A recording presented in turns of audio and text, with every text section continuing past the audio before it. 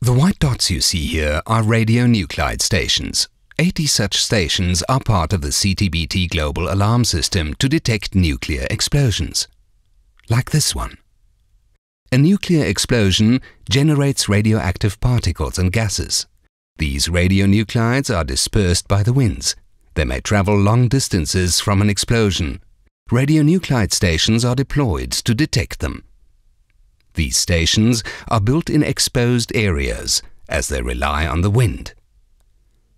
In an air sampler, radionuclide particles get trapped on a filter. Once a day, the filter is removed from the sampler and compressed.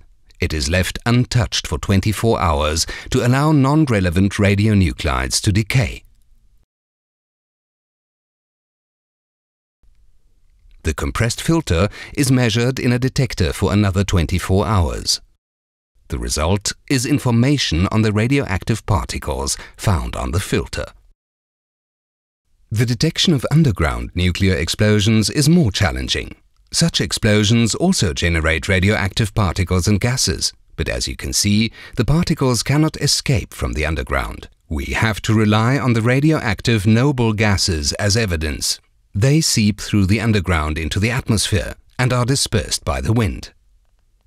Half of the radionuclide stations can detect such radioactive noble gases, in particular xenon.